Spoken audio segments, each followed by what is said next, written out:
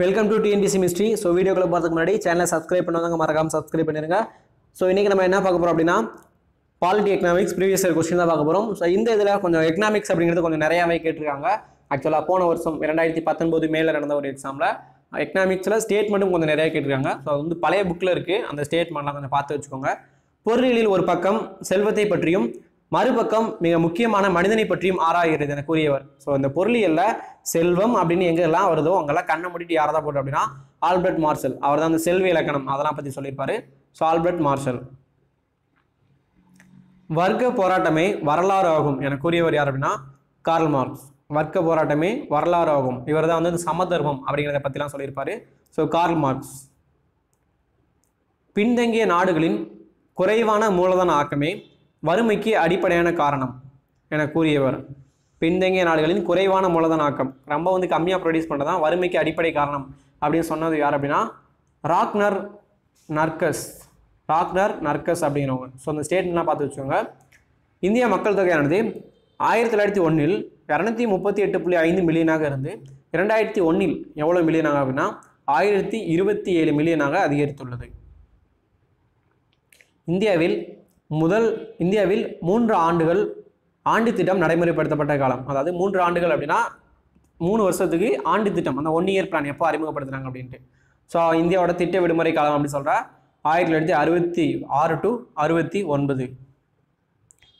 மாநில அளவில் தேர்தல் நடவடிக்கைகளை மேற்பார்வை செய்பவர் யார்? ஸோ மாநில அளவில் தேர்தல் நடவடிக்கைகளை மேற்பார்வை செய்பவர் யார் அப்படின்னா தலைமை தேர்தல் அதிகாரி. தலைமை தேர்தல் ஆணையர் கிடையாது, தலைமை தேர்தல் அதிகாரி.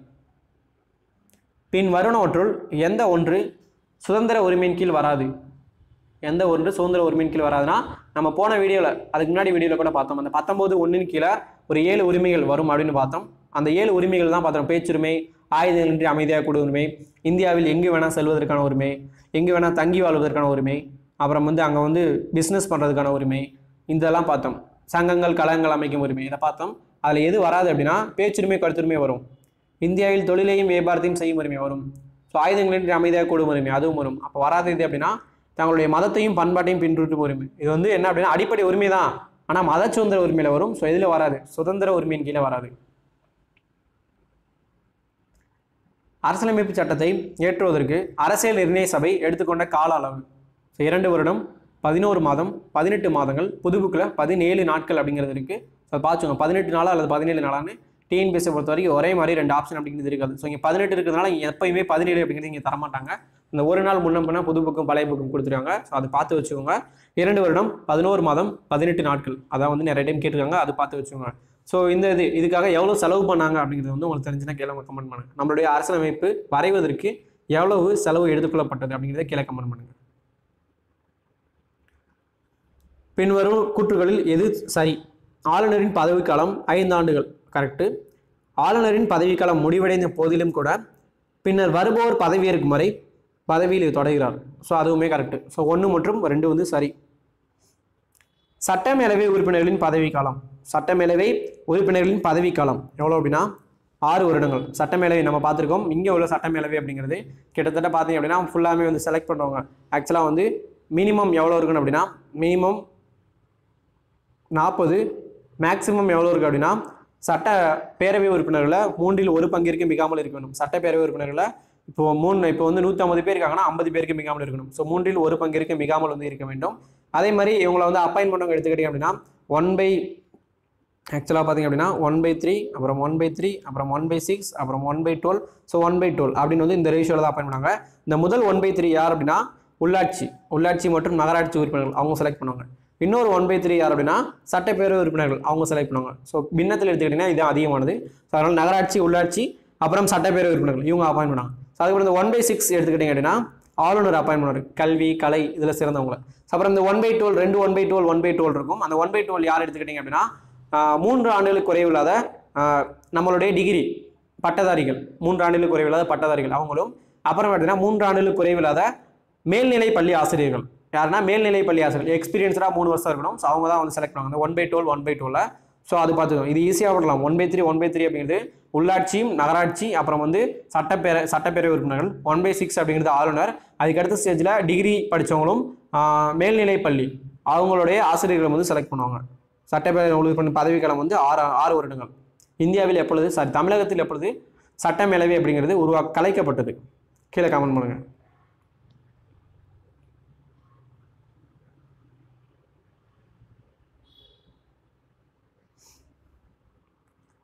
ஸோ அதுக்கப்புறம் நீதி கட்சி அதை பற்றி கொடுத்துருக்காங்க. அதனுடைய இது இடஒதுக்கீட்டு ஆணை எப்போ ரிலீஸ் பண்ணாங்க அப்படின்னா 1921 வந்து ரிலீஸ் பண்ணாங்க. பணியாளர் தேர்வு கழகம் 1924, அரசாங்க தொழிற்சாலைகள் உதவி சட்டம் 1922, அண்ணாமலை பல்கலைக்கழகம் எப்போ அப்படின்னா 1929. ஸோ இதெல்லாம் வந்து நீதி கட்சி அவங்களுடைய பேரில் தொடங்கப்பட்டது. ஆந்திர பல்கலைக்கழகம் எந்த வருடம் தொடங்கப்பட்டது அப்படிங்கிறது கீழே கமெண்ட் பண்ணுங்க. ஆந்திரா யூனிவர்சிட்டி. நீதி கட்சி பற்றிய தவறான கூற்று. நீதி கட்சியின் முன்னோடி சென்னை ஐக்கிய கழகமாகும். ஸோ அது வந்து கரெக்டு. 1917ஆம் ஆண்டு தென்னிந்திய நல உரிமை சங்கம் தோற்றுவிக்கப்படுது. ஸோ எப்போ அப்படின்னா 1916ஆம் ஆண்டு. ஜஸ்டிஸ் என்ற தமிழ் மொழி பத்திரிகையை தென்னிந்திய நல உரிமை சங்கம் நடத்தி வந்தது. ஜஸ்டிஸ் அப்படிங்கிறது ஆங்கில மொழி பத்திரிகை. 1942ஆம் ஆண்டு நீதி கட்சி மாநாடு சேலத்தில் நடைபெற்றது. So correct. அதில் தான் நீதி கட்சி அப்படிங்கிறத பேரை திராவிடர் கழகம் அப்படின்னு மாற்றிருப்பாங்க. ஸோ அதில் தவறானது 2 மற்றும் 3. சரக்கு மற்றும் சேவை வரியை முதலில் அறிமுகம் செய்த நாடு. ஜிஎஸ்டி இல்லாமல் கொஸ்டினே இல்லை, நீங்களே பார்த்தீங்கன்னா தெரிஞ்சிருக்கும். ஸோ அறிமுகம் செய்த நாடு எது அப்படின்னா பிரான்ஸ் 1957 ஜூலை 1, 2017 வந்து நம்மளுடைய இந்தியாவில் கொண்டு வரப்பட்டது.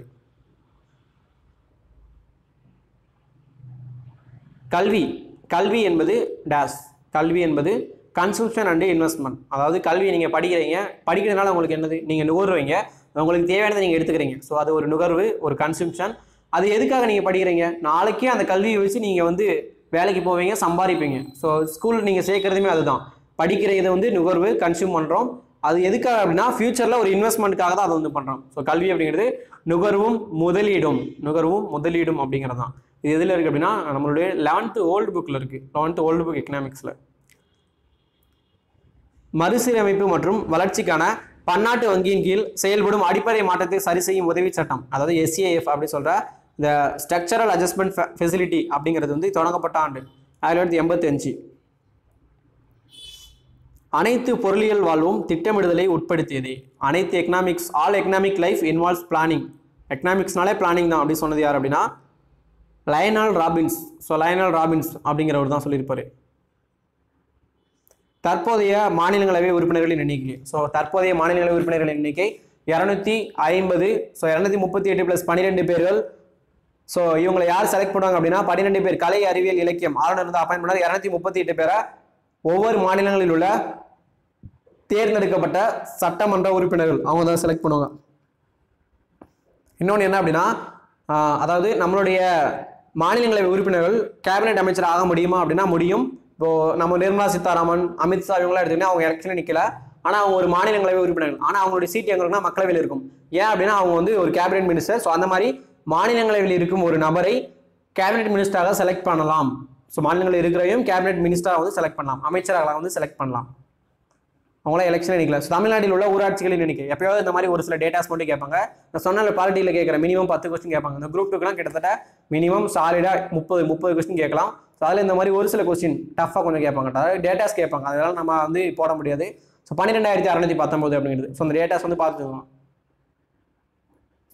எந்த குழுவின் அறிக்கை பஞ்சாயத்து ராஜ்ய முறையின் மகாசாசனம் என்று அழைக்கப்படுகிறது? ஸோ எந்த குழுவோட அப்படின்னா பல்வேந்திராய் மேத்தா குழு, அதான் வந்து பஞ்சாயத்து ராஜ். ஏன்னா இந்த குழுவோட அடிப்படையில் தான் பஞ்சாயத்து ராஜ் அப்படிங்கிறது கொண்டு வந்தாங்க. ராஜஸ்தான் மாநிலத்தில் அக்டோபர் 2, 1959 அதுக்கப்புறம் ஆந்திரா மாநிலத்திலையும் கொண்டு வரப்பட்டது. ஸோ 1957 தான் வந்து இந்த பல்வேந்திராய் மேத்தா குழு அப்படிங்கிறது அமைக்கப்பட்டது. பல்வேந்திராய் மேத்தா குழு. இந்தியாவின் முதல் தலைமை ஆளுநர். இந்த தலைமை ஆளுநர் எடுத்துக்கிட்டிங்கன்னா நிறைய கொஸ்டின் கேட்பாங்க. என்ன அப்படின்னா இந்தியாவின் முதல் தலைமை ஆளுநர் வில்லியம் பென்னிங் பிரபு. எதுக்காக இவரை இந்தியாவின் முதல் தலைமை ஆளுநர் சொன்னாங்கன்னா ராபர்ட் கிளைவ் தானே வருவார். எதுக்காக வில்லியம் பென்னிங் பிரபு சொல்லுவாங்கன்னா வங்காளத்தின் முதல் ஆளுநர்னா யாரை சொல்லுவாங்க அப்படின்னா வங்காளத்தின் முதல் ஆளுநர் ராபர்ட் கிளைவ். ஓகேவா? அதுக்கப்புறம் 1933 பட்டய சட்டம் என்ன சொல்லணும்னா இனிமேல் வங்காளத்தின் ஆளுநர் இந்தியாவோட ஆளுநர் அப்படின்னு சொல்லுவாங்க. ஸோ அதனால அதன்படி இந்தியாவோட முதல் தலைமை ஆளுநர் யார் அப்படின்னா வில்லியம் பென்னிங் பிரபு. ஏன்னா அவர் தான் அப்போ அந்த பீரியட்ல இருப்பார். அதுக்கப்புறம் 1858 எடுத்துக்கிட்டே அப்படின்னா இனிமேல் தலைமை ஆளுநர் வந்து வைஸ்ராய் அப்படின்னு சொல்லுவாங்க.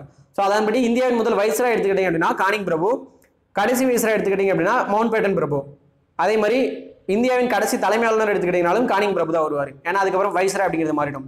ஸோ இந்த மாதிரி நிறைய இது மாறும். ஸோ வங்காளத்தின் முதல் ஆளுநர்னா ராபர்ட் கிளைவ், இந்தியாவின் முதல் ஆளுநர் அப்படின்னா வில்லியம் பென்னிங் பிரபு, இந்தியாவின் முதல் வைஸ்ராய் அப்படின்னா கானிங் பிரபு, இந்தியாவின் கடைசி வைஸ்ராய் அப்படின்னா மவுண்ட் பேட்டன் பிரபு, இந்தியாவின் முதல் இந்திய வைஸ்ராய் இந்தியாவின் முதல் இந்திய வைஸ்ராய் யார் அப்படின்னா ராஜாஜி. ஸோ இந்தியாவின் முதல் இந்திய வைஸ்ராய் ராஜாஜி. ஸோ இந்த கான்செப்ட்லாம் ஞாபகம் வச்சுக்கோங்க, கண்டிப்பாக இருந்து கொஸ்டின் வரும்.